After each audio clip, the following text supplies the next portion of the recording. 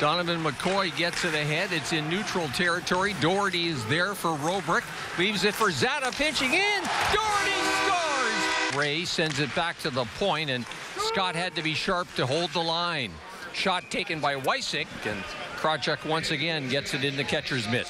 Here comes the IceDogs. Creed in over the blue line, sending it back, and Wysick had pinched in, had it go off his skate. He's got to hustle to get back in the play. We've got 3 Sudbury Wolves going the other way, and they score!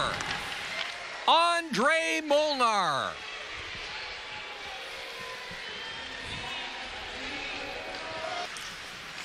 One-timer by Brody right on goal. Good stop by Krawczyk, and how did they miss that open net on the rebound? You get full wood on it.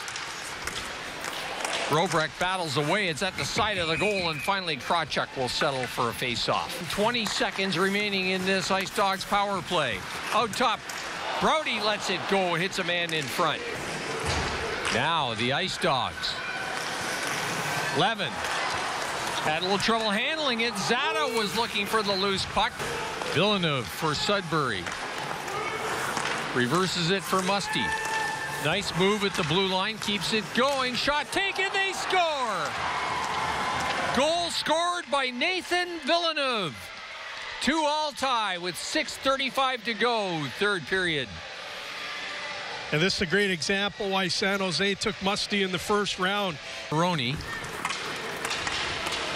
Now Kevin He for Niagara gives it to Lashko out front for Creed. He scores! Wolves looking to clear.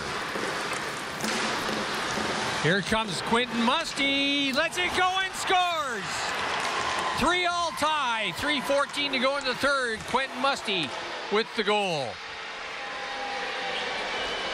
Again, Musty showing why he's a first-round NHL pick, and San Jose's already signed this player. Tied up nicely there by Musty. Now, here's Robrick centering it. They score!